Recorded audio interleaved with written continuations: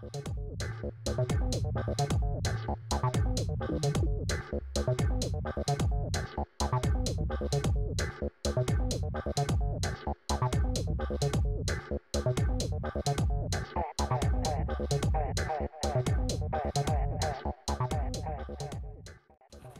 Humanoids, this is Hash Robotics and I am Harishankar.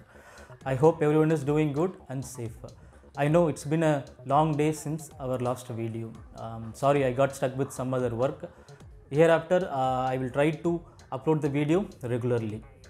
So, in this video, we are going to see about our new project. This is PicoHash. Yes, it's similar to mini hash, but it's time to upgrade. So, I have used Raspberry Pi Pico. This is just a small introduction video. In the upcoming videos, we are going to add a lot more features in it. So stay tuned with me. Let's dive into the video. But before that, if you did not subscribe the channel, please subscribe the channel for more robotic project videos. Like and share the video.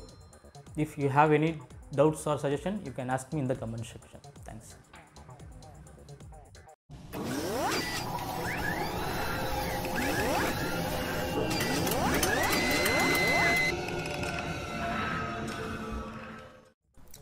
This is the new upgraded design for PicoHash. As you can see, each part is having a subpart which has to be assembled together. Because if you want to modify any parts or reprint the damaged part, you can only print the subpart alone. You don't have to print the entire part. And I have used the basic Cura setting to print the entire parts.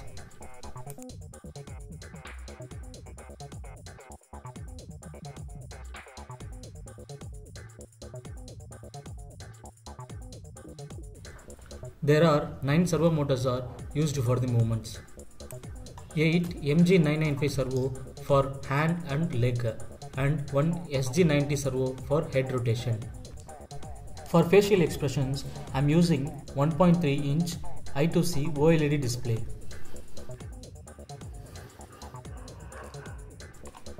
At the back, there is a small switch to on and off the robot.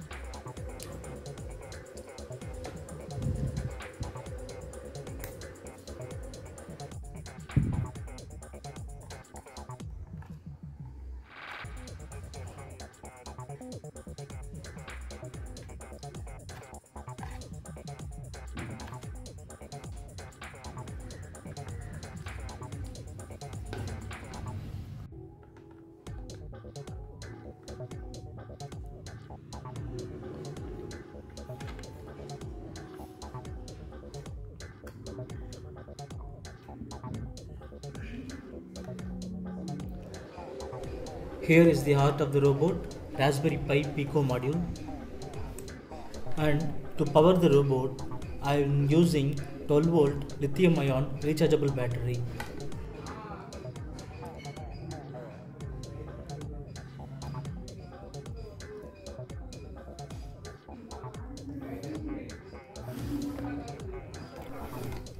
The 12 volt power which comes from the battery is supplied to LM2596 DC to DC buck converter through a small switch. By using the potentiometer, I am reducing the voltage from 12 volt to 6 volt. Then the reduced 6 volt is supplied to PCA9685 12-bit 16-channel servo drive. All 9 servo motors are connected to the servo drive from channel 0 to 9. The 5 volt out from the drive is used to power up the Raspberry Pi Pico module.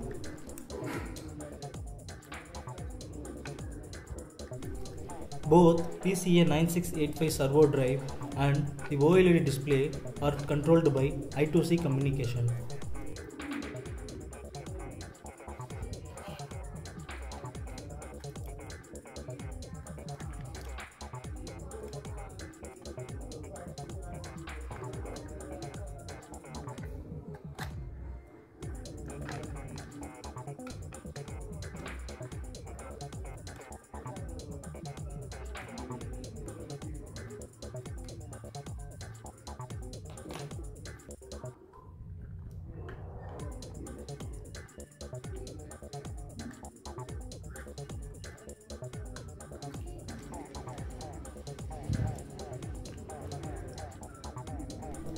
As I mentioned earlier, this is the 5V out from the servo drive. The remaining pins are ground, data and clock for I2C communication.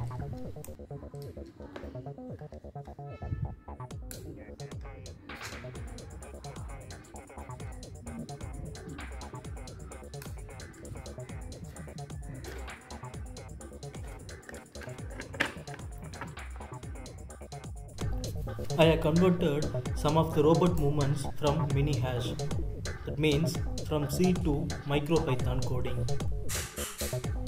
Please watch and enjoy the video. I'll see you in the next one.